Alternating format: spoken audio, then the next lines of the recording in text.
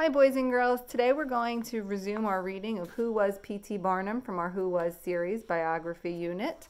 And we left off at chapter number 5, which was Meet General Tom Thumb. Here we go. In late 1842, Taylor learned about an unusually small boy named Charlie Stratton, who lived in Bridgeport, Connecticut. Taylor went to meet him and found a bright-eyed 5-year-old who was less than 2 feet tall. He weighed only 16 pounds. Doctors thought it was unlikely he would ever grow much more. Taylor offered the boy's parents a contract for Charlie to perform at the American Museum. Charlie and his mother came to New York, and Taylor put together a show just for him. He was a quick learner and had a good sense of humor. He loved to tell jokes and make people laugh. Taylor knew audiences would love him. He worried about Charlie's young age, though, because people might think he would soon grow to be an average height, and he wouldn't seem so special. So Taylor made some changes. He said that Charlie was 11 years old. The ads also said he was British and that his name was General Tom Thumb. Taylor thought being British sounded much fancier than being from Connecticut, and it was funny to call a tiny boy General. From then on, everyone knew Charlie as Tom Thumb, or simply the General.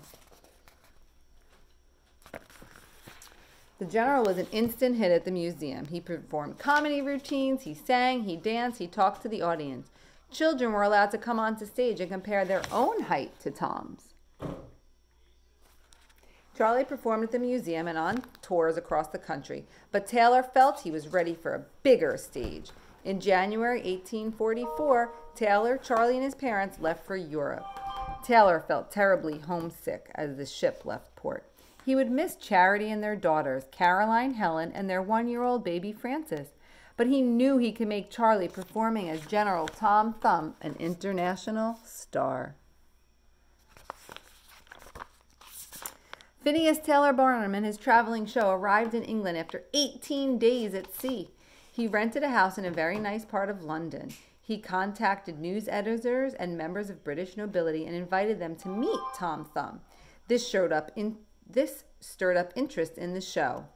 Soon after the performances began, Tom Thumb received an invitation to come to Buckingham Palace and meet Queen Victoria. This was a huge honor. Tom Thumb impressed her with his fine manners. Queen Victoria herself gave Tom a tour of the paintings. They were invited back many more times.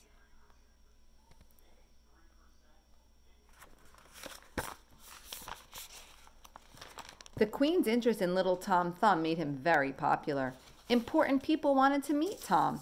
He agreed to private shows and also performed for huge theater audiences.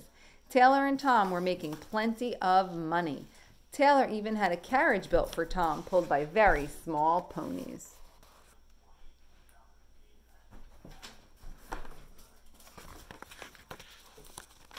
Everything was going well, and Tom's popularity was growing. He was earning $500 a day for his performances at a London theater. His parents earned money from selling souvenirs and pamphlets about their son.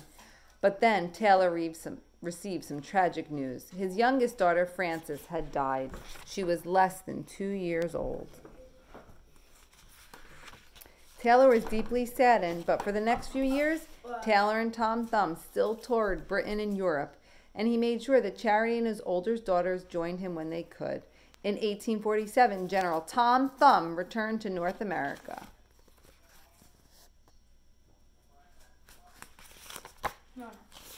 Taylor decided to stop managing the Thumb show a year later. He was ready to return home to Charity, Caroline, Helen, and a new baby, Pauline, in New York.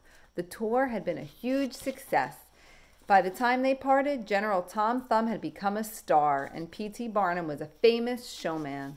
Their names were known all over the United States and Europe. They had earned a lot of money together as well. Taylor and Charlie remained friends for life. I hope you enjoyed hearing Chapter 5 of our Who Was P.T. Barnum book.